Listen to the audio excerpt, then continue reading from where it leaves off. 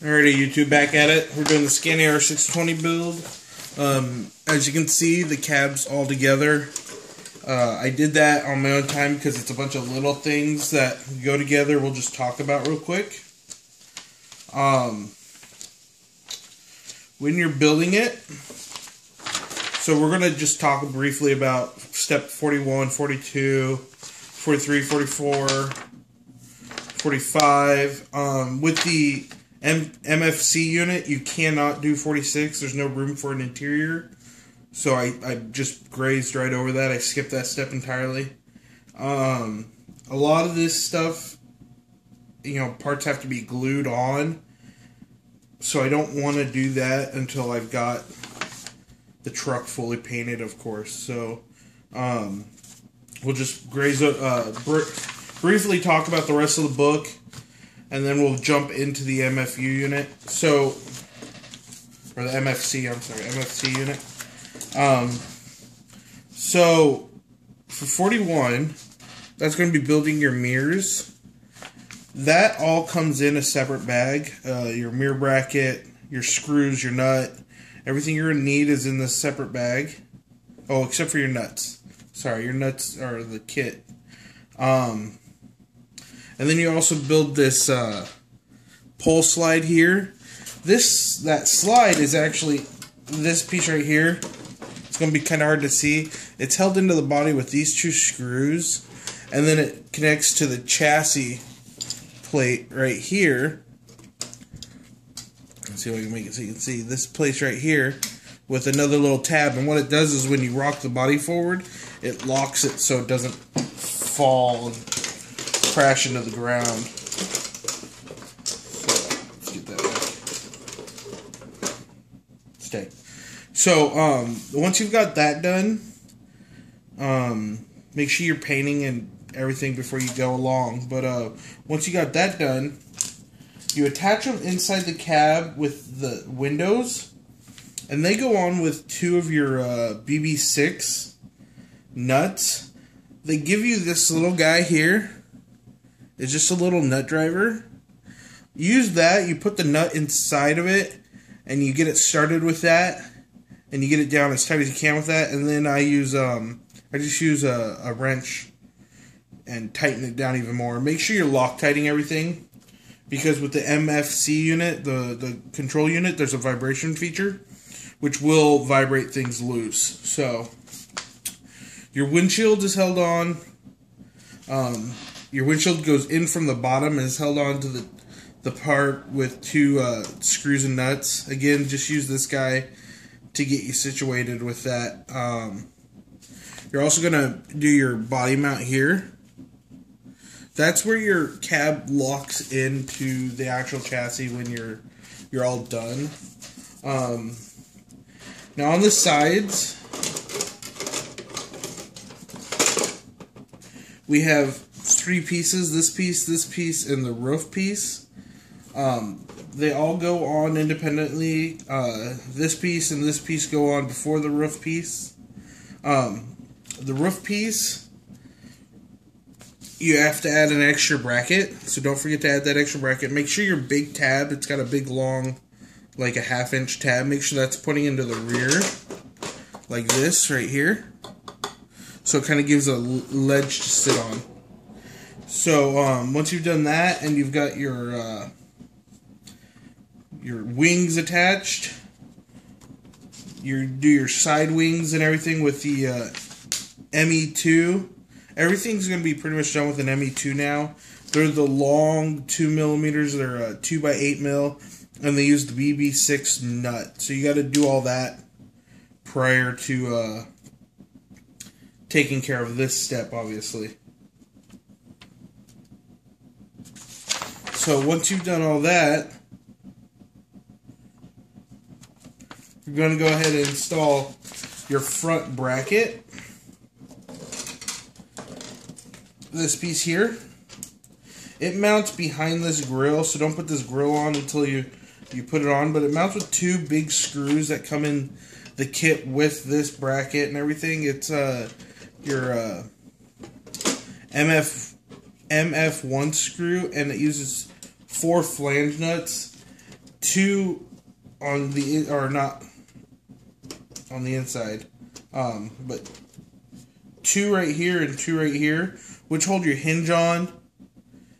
The hinge is right here, so you can, rock the cab forward to get into the compartment to make sure everything inside's okay, or to adjust or change anything as you go. These two mirror or wing pieces too are held on with 2 screws that are right here, behind this piece. You have to paint inside here black before you put this on, and I didn't know that whole front end was going to be black, so I painted it all red. So I got to go through and fix some paint issues on the cab. And then there's some mesh that you get. Now the manual shows you what your pattern is going to look like for your mesh. If you have access to a photocopier, I would just go and photocopy this page so you can cut it out and lay it on your mesh and get a good cut. Once you've got that cut though, it just glues in to your grill, and just glue along the outer edges real thin. Don't put globs on. You don't want to have a mess when you're done. So inside the cab there's another metal bracket. Let's see if I can get this thing flipped around. This guy here, this metal bracket's got holes, machined holes in it, so make sure you're putting Loctite on all your screws that are going into it. So Loctite all 6 of these screws, 2 of them are going to be your wing pieces here, and 2 of them are going to be your grill. So you glue on your windshield wipers.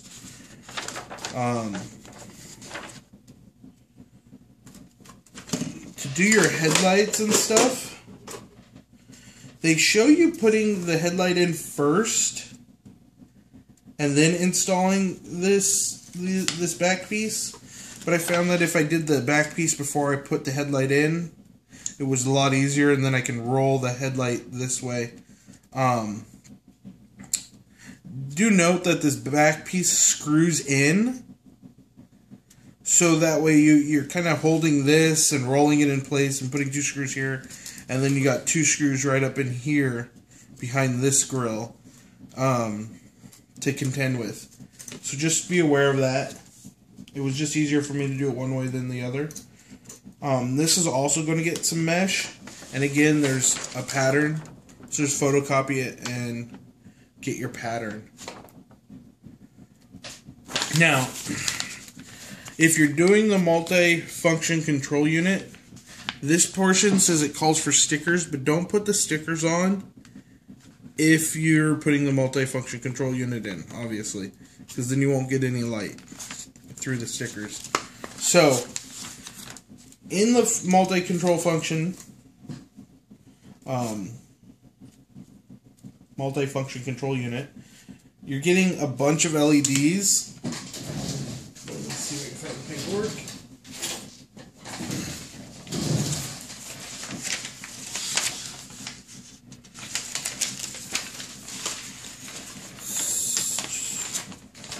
So you're going to get a headlight, a fog light, an auxiliary lamp front, auxiliary lamp rear, a main beam, a reverse. Oh wait, you don't get the main beam. For some reason, there's just no main beam. But then you get a reverse, tail light, roof lamp, blinkers, 4 sets of blinkers, left, right, front, rear. And then you get what's called speed indicators. The speed indicators light up depending on what gear you're in. So I didn't put those in because I don't care about that. I know what gear I'm in. Excuse me. But then, so when you're doing this, the control unit, they don't tell you in the paperwork for the control unit what goes where. They tell you what goes where in the back of your main unit. So because we're on that bumper part, we want to check the back And you can see right here in the back, it tells us we're going to go ahead and put a aux R and an aux light F. So one F, one R in to each hole. Once you've done that, they're going to call for, in your other bumper part, they're going to call for a blinker, which is this corner unit right here. Then they call for a fog lamp, and then a headlight. So these two are a fog lamp and then a headlight. And then when you're doing this and you're installing all this, make sure you're conscious of where your wires are. Your screw goes right here. It's kind of hard to see right here in these two holes. So you want to make sure your wires are out of that way. So what I'm going to do real quick, when they mount the cab back up,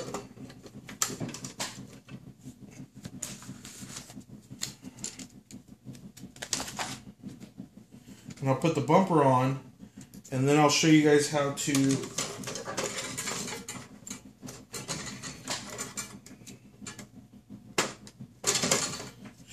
how I got the controller set up.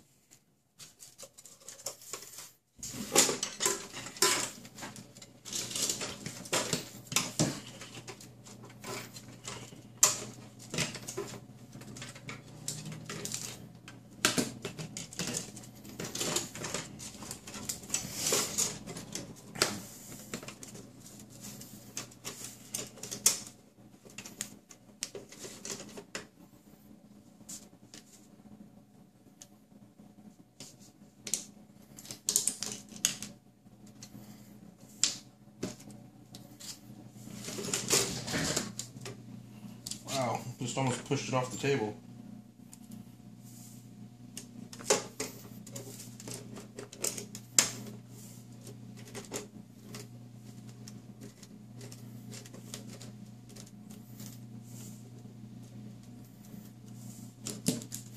That definitely would have been bad if I had pushed it off the table.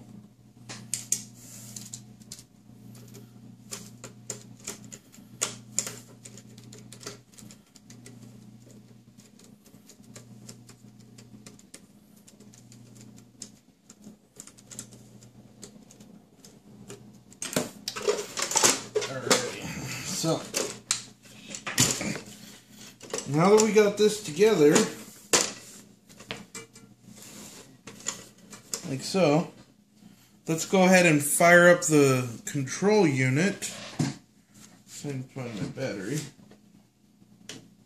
Now I'm running this whole thing off my DX9. I tried it with my pistol grip radio and I could not get it to work. And it says it won't work with your pistol grip radio, but I just wanted to give it a shot. And, well, it does not work.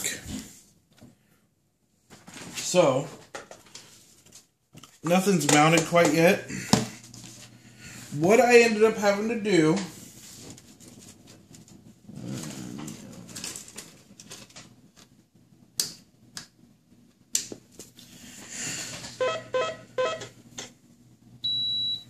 What I ended up having to do was, I actually went into the radio, and, I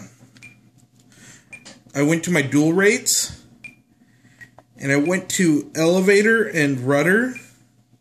I left aileron alone, but I went to elevator and rudder, And I changed both of those to 67.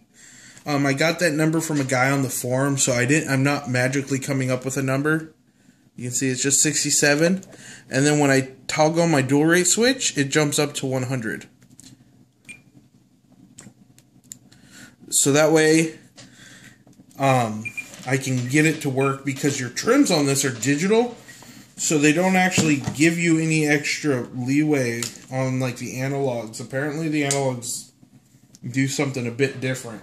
So, turn her up a little so we can hear her. When you first start it, you're going to get a beeping. That is the engine startup sound. You cannot start the truck until you hear that last part. Once you go to start the truck, though, you have to reverse your elevator, though. Just as a heads up, you have to reverse your elevator. But once you've got it, like that sound's done,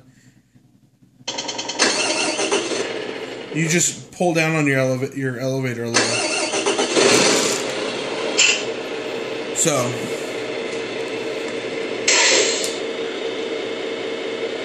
that is it.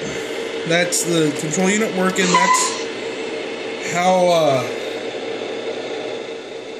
how I did it. You do get all your features. So if you pull down on your, turn this up, see it.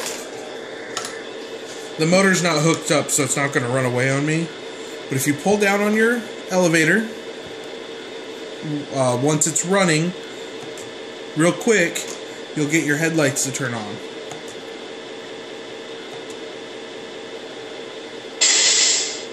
Like so. If you push up on your elevator, you get a horn.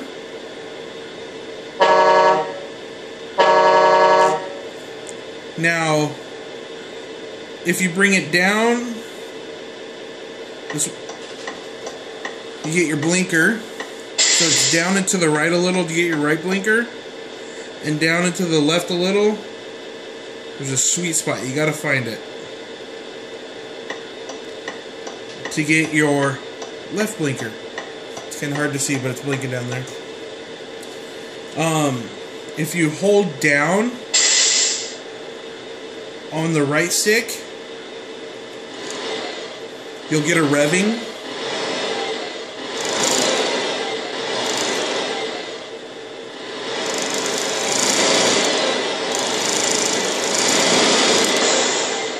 And then yank back, you get a brake. This right here, when you do this, it actually engages the clutch. It's weird to hear. Or disengages the clutch, so that way you don't move the truck. Like if you let go, you'll still get the audible and the revving, but it won't be as... It'll actually be moving this time, but we don't want it to move, so we're not doing that. Center your stick up and slowly go back. You'll get reverse. Now you can change your blinker sound by clicking up your dual rate. Oh, before we go to the blinker, you get your hazards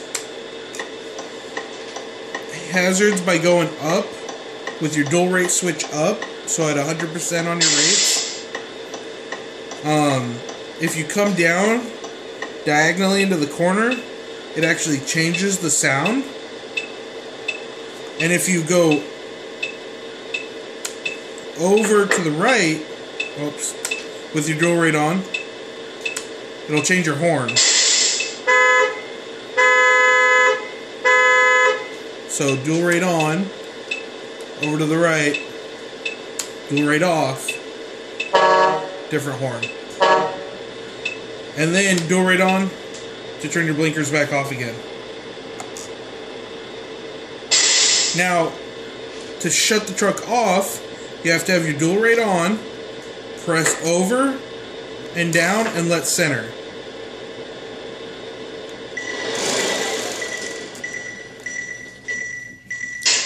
Now you hear that chiming. That's telling me I still have lights on. If I hit it again, lights go out. And chiming's gone. So, that is our last build video for this. Feel free to email me or Facebook me for, or not Facebook, but YouTube me for questions if there's questions about any of these steps. Other than that, I think it's a done truck. I'm going to paint it. I'll do another video once I get it painted. And I have another part coming, which I'll show you guys installing that other part. And we'll do a run video shortly. So, thanks for watching my videos. And like, comment, subscribe. Let me know what you guys are thinking. So, Speedy Mac signing off.